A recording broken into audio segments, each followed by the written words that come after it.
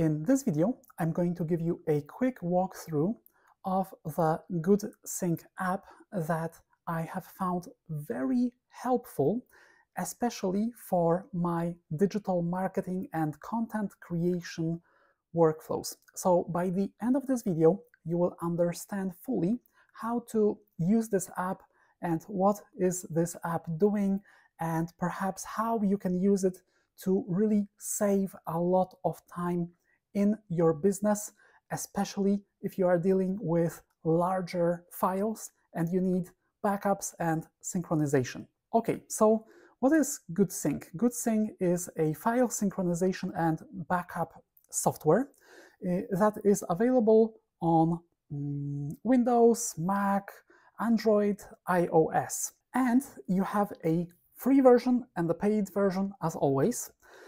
You can start with the free version, so you just download it on your computer, install it, and you have a 30-day free trial, but then you can even continue with the free option.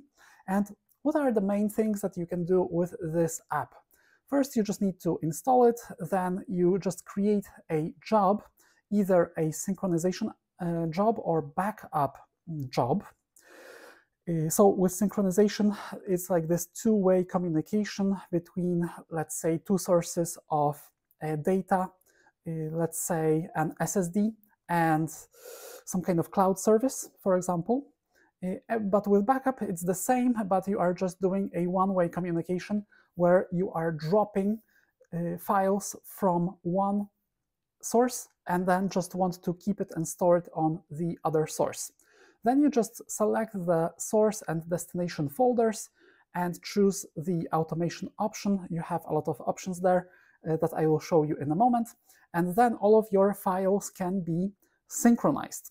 This is extremely helpful, especially, for example, if you are a video editor or you are running some kind of video production thing, because quite often, if you just store data on your cloud, then to edit all of this information, you would need to first just download all of this information from your cloud onto some kind of SSD, then just edit it there, and then once again upload it back to the cloud once you have finished editing. So that's a lot of manual copying and pasting, and it's a big headache. So this app is just solving all of that. This is the overview of the free version. So you have the file backup, file synchronization, and you have these platforms and services. So actually, this is like the free and the personal, right? So you have these platforms, you have these devices, you have different types of cloud storage and different types of protocols. And you have the 30-day free trial, but after that, you can just go with this kind of individual license, which is $25, $22 for the GoodSync Personal. So I think this will be more than enough for most users. Then you can also just buy some kind of GoodSync storage. And then you have this business option that has way more possible options, and it's more geared towards larger organizations. For example, if you need real-time data transfer or remote file access and things like that, you can just very easily just compare these solutions here, just see which one would be better for you. And you have these types of prices here. So it's much more expensive. So probably most of the time, if you're an individual content creator, the free option would be probably the best for you, or the individual personal option for like $20 per year. Okay, so now that you understand how this app works and what are the main functions here, let's just take a look at the dashboard. For example, over here, this is a job that is in progress. So we are syncing between OneDrive and my Mac. And over here, you can see the speed and all of that stuff. So this is like a lot of data. So this will take quite a while. But then how would you set it up for your own use? So you just, everything starts here. Once you are here, this can look quite intimidating, but actually it's pretty simple. You just go with new job and then backup or synchronize. So backup, this is just a one-way copy of files and folders. Synchronize, that's to propagate changes. So for example, if you are running some kind of video production project and you have a lot of data that you want to synchronize between your SSD, so you can just edit straight from your SSD, but then you want to synchronize all of this with the cloud, this is going to be a great option. So over here we have a test job, let's say, and then you just need to select the folder. So you can see that you have many options available here. So for example, you can just sync between, I don't know, Dropbox and some kind of local drive that you have available. And once you set this up, this is actually really easy. Probably if you are working in an organization, somebody will need to give you an authorization to do this. But otherwise, this should be pretty straightforward. You can just basically select OK, OK, OK, and then you have this folder on the left and this folder on the right. And then once this thing is running, you have these extra options over here. And the most probably interesting one would be just options. So then you can really set this up however you want it. So let me just walk you through this thing. So synchronize two ways, that's all good. Usually these things, you will not even touch them. Then you have filters. You can use it to include some of the files, but exclude some types of files.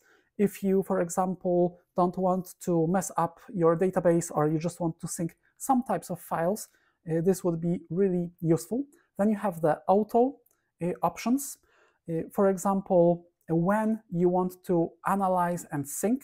So for example, on file change, on folders connect, on GoodSync start, periodically, every, let's say, 2 minutes, right? Or on file change every 20 seconds.